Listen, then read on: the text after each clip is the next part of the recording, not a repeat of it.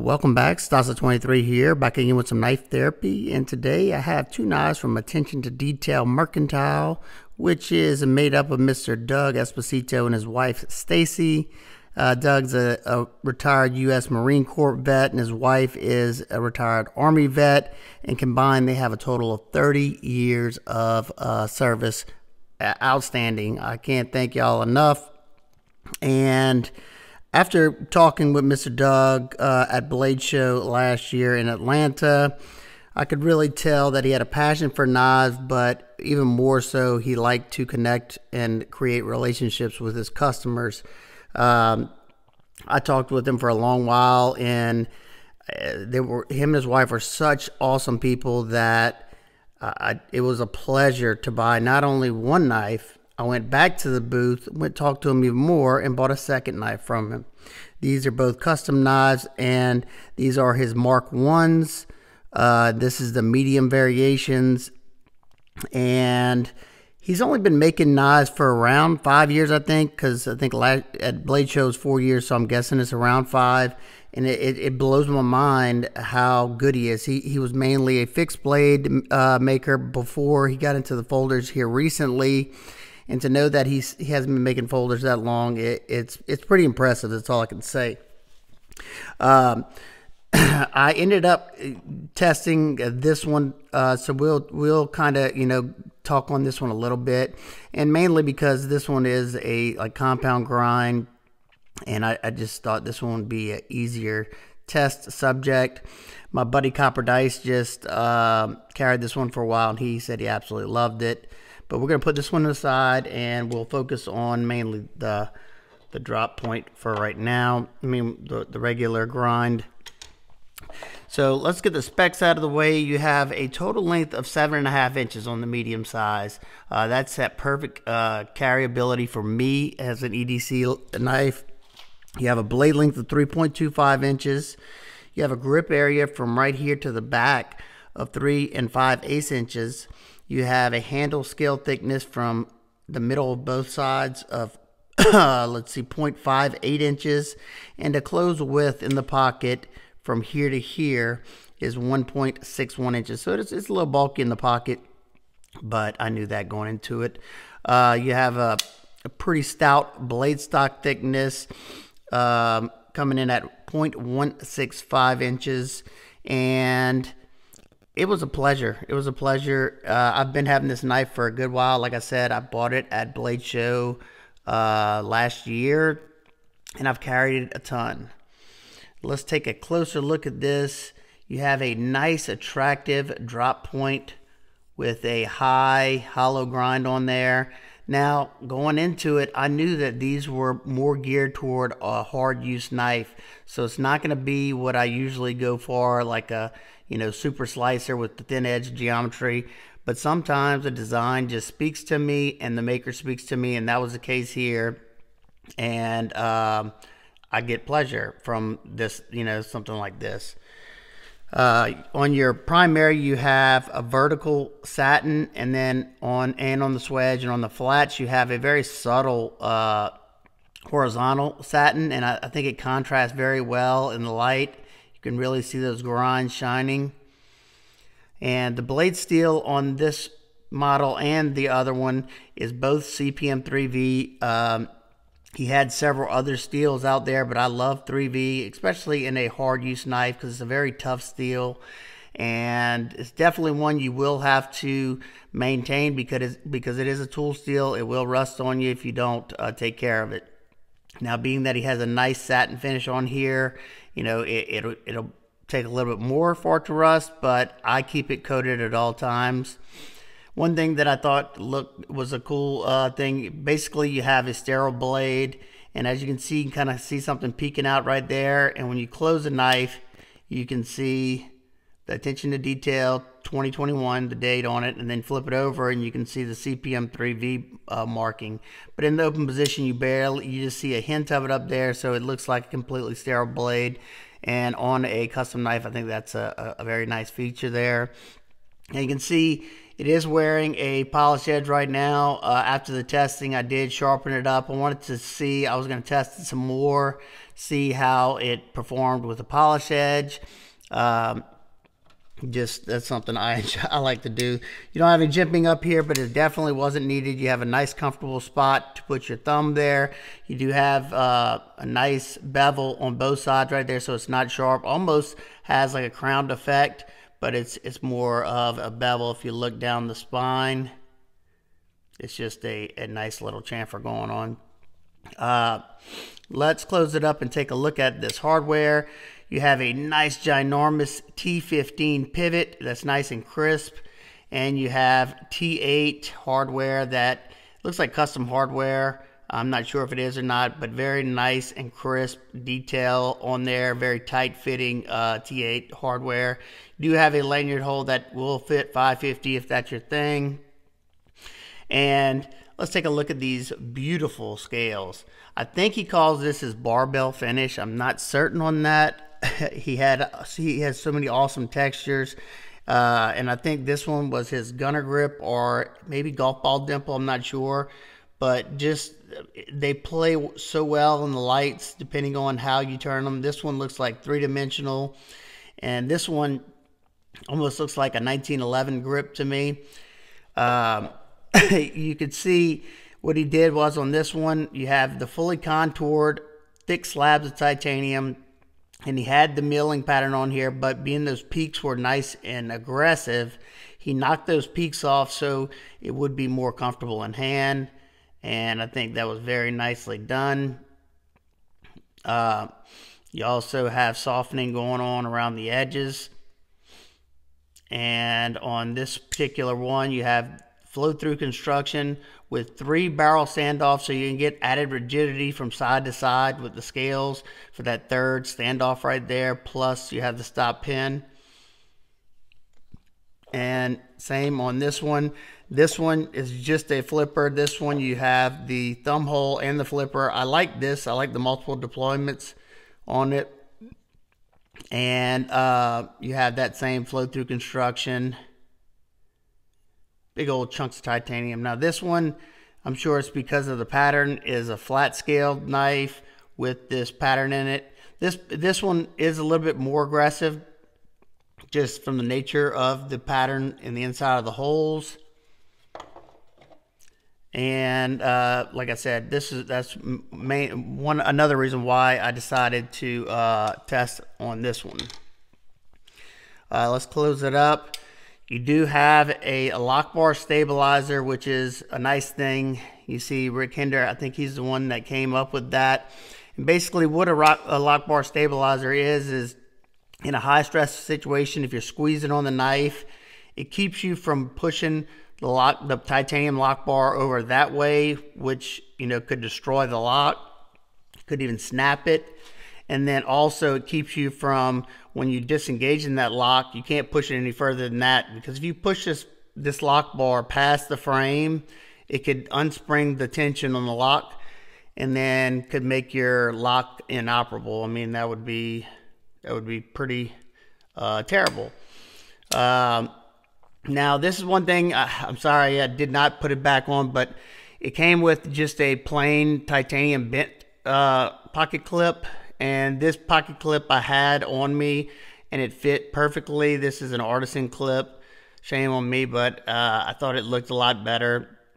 I did it on both of them actually. And after I did it, I saw on his site that he actually sells a clip that's kind of resembles this. From time to time, you can see it on his site. I didn't see any available when I checked here the other day, but he does offer a milled titanium clip aftermarket. Let's check out the action. The action on this knife has gotten smoother and smoother the more I open and close it. You don't have any jimping on that flipper tab, but I don't have any trouble slipping off. It comes out very fast. The detent, just listen to this nice positive click to it. Very nice positive click to the detent. Bearings, you have a ceramic detent ball. I don't think I better show you all that on that black one. It's like a black, the detent ball is definitely a ceramic detent ball. Your access to the lock bar is very nice because of these chamfers on both sides and the width of the frame opening. So it's comfortable to disengage. I don't have any lock stick. Now I do have a little bit of lock stick on the other one, but it's gotten better, and I don't mind lock stick, especially on a knife like this. This one does not have a steel lock bar insert, but they are both carbonized, which carbonization, basically what it is it's a machine that allows you to basically weld a thin layer of tungsten carbide onto the face of the titanium, which is at around a 70 or so HRC. And the reason you do that is because the titanium's at like a 45 HRC, and this blade steel, you know, is way higher than that. I don't know exactly where he Rockwells his 3V2, but let's say 58, 60. Well, that's way harder than the titanium. So if it was just titanium on this hardened steel, it would deform that titanium and end up curling it over, and it would be 100% lockup. So you put that carbonization on there, and it makes it really hard, and it makes that lock last a long time, and you probably won't see it wear out. And I'm sure if you ever had any issues with the knife whatsoever, as long as you weren't doing anything stupid with the knife, I'm sure Mr. Doug would take care of you in a heartbeat. He seems like a very stand-up guy. So not something I was worried about in the least. The ergonomics. Now I really like this, almost like a rifle stock handle. You have this little cutout right there, so if you want to choke back and use that, you can. But up here is where I thought it was super comfortable. Everything I cut, I had no issues until I got to the wood. Now it's not saying a whole lot, because first of all, this is not a knife you would be doing this type of cutting with. And I don't usually put all my force into my cutting. I don't have a lot of cutting tasks that require me to, you know, exert that much force. But whenever I was pushing at my hardest into the wood, I did notice that right up here on this tip right here where the texture is, it was starting to aggravate the hand. But you can also get these scales without texture on them, so that wouldn't have been an issue if, you know, that was the case. But I chose these, so, you know, it's not, in my opinion, that's not a big deal whatsoever. With the contoured scales on here, it was a pleasure. I really felt locked in. You had this nice flipper tab as a guard, so I didn't feel like I would, you know, come up on the blade any. If I had to do some kind of stabbing, I think this would take care of you pretty good. This knife has a black coating on it. I'm not sure what it is, maybe PVD or something like that. But I will say that it has held up excellent. I don't have any, I've carried this a good bit, and I don't think I have any marring at all on it. I mean, a little on the pocket clip, but it's held up nicely. Especially you had this texture that he sanded off the peaks on it, and it can't really get to the inside of that unless it gouged in there. And I mean, I know I've hit stuff with this. I've clanked it on other knives. I don't have any issues with that, so that's always awesome to see. And this one right here has the purple anodizing on it. And like I said, Copper Dice carried this at work and around home. Maybe a little of it wearing off right there. Not really anything major, maybe on the corners, but that's common for anodization on titanium. The front scale still looks nice. No problem there. Yeah, I love both of these for different reasons. I think the grind on this one looks outstanding. I love that thumb hole on this one. See, this one has a little bit of lock stick, but it's something that like I said, I don't really mind on, you know, I don't really mind it on a titanium frame lock, because that way I know it's going to stay locked up on me if I'm doing something that's requiring a lot more pressure. Let's see what else. We just talked about the lock, and I forgot to show you all the lockup on it. It is sitting at around, I'd say 30-40%, and it has not moved over in the least, even after all the testing. That's where it was whenever I got it, and that's where it's been. It's absolutely bank vault. I can't muscle any play side to side, up or down. Very, very tight lockup on these, both of them. All right, let's grab a weight, and then we'll do some size comparisons. 5.07 ounces, and like I said, it's a hard use knife, so I'm okay with that. Let's do some size comparisons. I'm gonna do several just in case you were trying to decide if you wanted a medium or large. We got the Spyderco PM2 and the Power 3. So it's a lot closer to the Power 3 in length. Hinder XM18 3.5 inch. And let's move these up a little bit. And you have the 3 inch XM18. Once again, that 3 inch is going to be closer. I don't know, they're about in the middle of those two.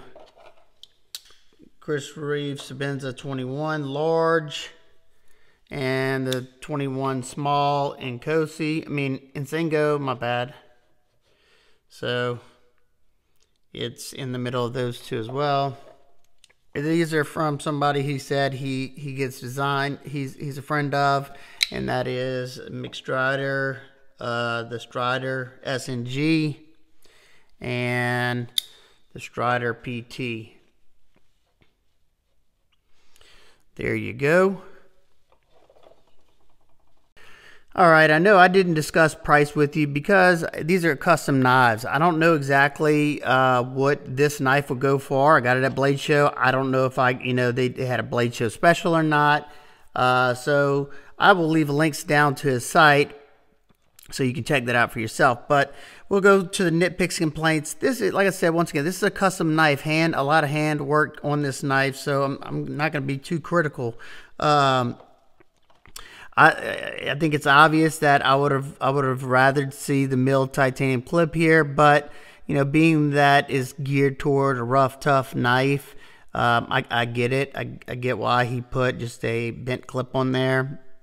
Also, something that is not really a big deal because I knew going into it. I had a little hot spot right here from the texture on the titanium, but I could have gotten one without any texture. So, and it's not some cutting that I would normally be doing with a folder. I was really bearing down, which was causing me to really squeeze on the knife. And it wasn't till I got toward the end to where this was, starting to aggravate me. Now, I didn't stop the cutting, so wasn't really that big of a deal. Other than that, I love the knife. I will say this right now. I will be buying more knives from Mr. Doug Esposito. His Mark II and Mark III look outstanding. The Mark III, he sent me some pictures the other day of a couple of them that he has out, and I will be buying one of those because I absolutely love his design flair, and they just speak to me. Sometimes that's all it takes for you to want to purchase a knife. So if you have any questions, comments, concerns about anything, please leave it down below. I'd love to hear y'all thoughts on the Mark I medium folders. And definitely thank Mr. Doug and Miss Stacy for their service. I can't thank them enough. I did not serve, so they did it for me. And both awesome individuals. If you get a chance to talk to them at Blade Show or any other time, definitely do yourself a favor and give them a chat. All right, guys and girls, I hope everybody's having an absolute wonderful day. I will see y'all on the next one. Peace.